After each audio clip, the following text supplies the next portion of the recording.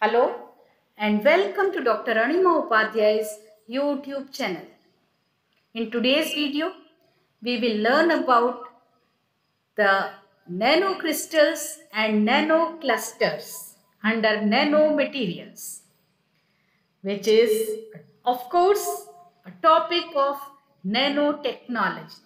But before I start today's video, I would like you to please subscribe to my channel if you have not done it so far, and to also share this video among all your friends and colleagues.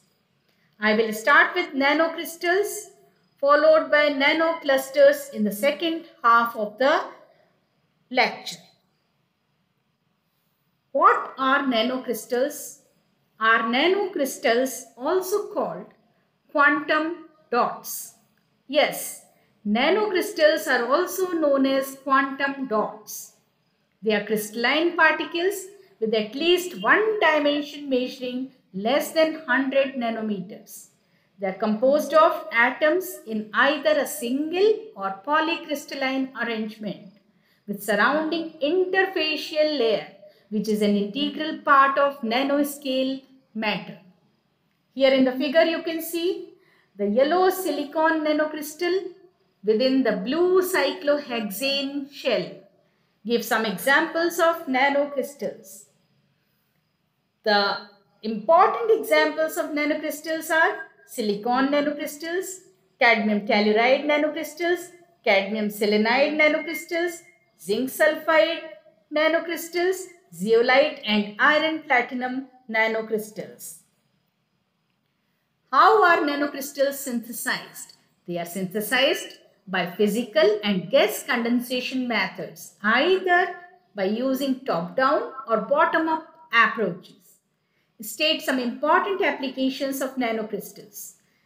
The important applications include their use in filtration and refining of crude oil as zeolite nanocrystals, in solar panels and photovoltaic cells as cadmium telluride nanocrystals, as fluorescent tags, for example cadmium selenide and zinc sulfide nanocrystals are used. They are used as supermagnets. Iron platinum nanocrystals are the examples of supermagnets. They are used in optical and infrared lasers and in illumination. They are used to remove toxins and pollutants. They are used in protein analysis as catalysts and as catalyst support. They are used as self-organized smart materials. The cobalt platinum crystals are used as MRI contrast agent and in other genetic applications. The nanocrystals of iron oxide and gold are used in cancer therapy. Name the techniques often used for the synthesis of nanocrystals. The co-precipitation, thermal decomposition, microemulsion and flame spray are generally used methods to synthesize nanocrystals. Does the properties of nanocrystals different from their bulk counterparts? Yes, they are different from their bulk counterparts. The properties of nanocrystals such as melting point, optical and magnetic properties as well as specific heat, they all change drastically from their bulk counterparts. What is the difference between nanoparticle and nanocrystals?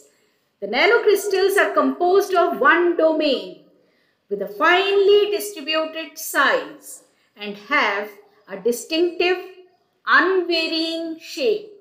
On the other hand, nanoparticles can have either an amorphous structure or a crystalline structure, which includes either polycrystalline phase or single domains. Are quantum dots and nano dots same? Quantum dots are a specific type of nanodots with unique semiconductor properties, whereas the nanodots encompasses all types of nanoscale structures and particles. So quantum dots are nanodots, but nanodots may not be quantum dots. Now we will talk about the nanoclusters. So what are nanoclusters? The nanoclusters have at least one dimension between 1 and 10 nanometer and a narrow size distribution. They are composed of either a single or of multiple elements measuring less than 2 nanometers. Does nanocluster acts as a molecule or as a plasmon? Nanoclusters behaves as a molecule and not as a plasmon. Nanoclusters acts as a bridge between atoms and nanoparticles. Give some examples of nanoclusters that are synthesized for various industrial uses.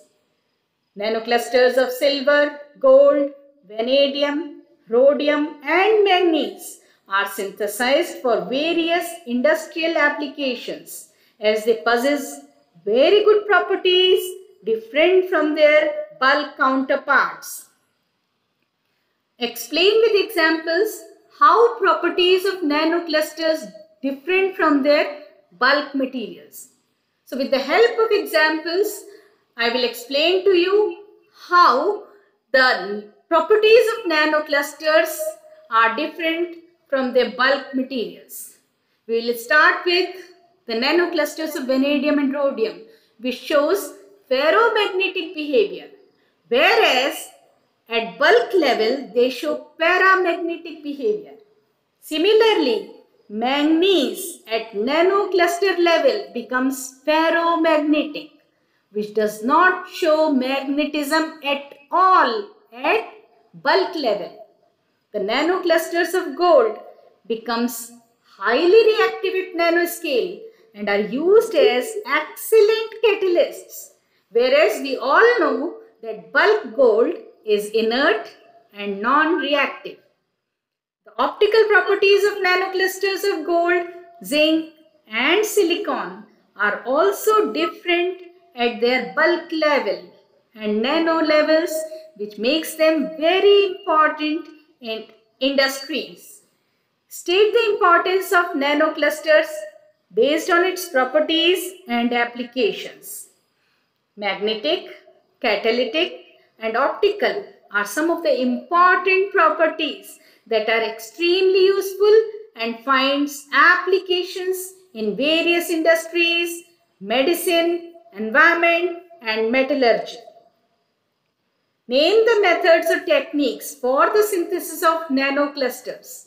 The various methods or techniques used for the synthesis of nanoclusters include molecular beam technique under vacuum, seeded supersonic nozzles, gas aggregation methods, laser vaporization, ion sputtering, liquid ion metal, reduction methods which include chemical, electrochemical and photo reduction methods. State the important applications of nanoclusters. The nanoclusters are used as catalysts, sensors, biological markers, switches and transducers. They are used in telecommunications, microelectronics, optical data storage. They are used for detection of biomolecules such as proteins, DNA and RNA. They find optical applications in fluorescence, bioimaging and cellular labeling. Their excellent magnetic applications are used in various fields of research and technology. Are the properties of nanoclusters same as their bulk counterpart? No, they are different from their bulk counterparts. We have already discussed about it with the help of many examples. How are nanoclusters different from nanoparticles? The nanoclusters are composed of up to 100 atoms. The bigger ones containing 1000 or more are called nanoparticles. Write short notes on nanocrystals and nanoclusters. So with the help of this video lecture on nanocrystals and nanoclusters, you can easily write, taking into consideration their definitions explained in the video, methods of their preparation, properties, applications and examples given here in the lecture. What is plasmon? Because I have used this term plasmon under nanoclusters. So plasmon is a quasi-particle which arises from the quantization of plasma oscillations. It is similar to photons of light and phonons of mechanical vibrations which arises due to quantization. I have tried to cover very important points on nanocrystals and nanoclusters. I think you have understood it well. Keep watching for more such videos on nanomaterials which I will be uploading in near future. Thank you.